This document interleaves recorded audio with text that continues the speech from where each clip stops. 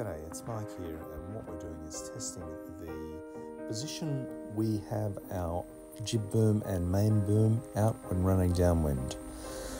We're using 52 here just to test the positions. You can see here 52 has an ability to run past the 90 degrees, so the booms run past 90 degrees, and you'll see it here where she runs past. Generally when she's sailing, she'll run both booms at 90 degrees and possibly run them further out depending on the breeze changes. So if the breeze moves and shifts, I can move those booms further out depending on the breeze.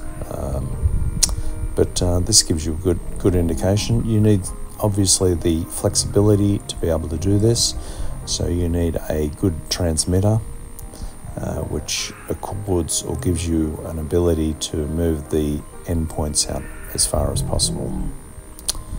Trust this helps.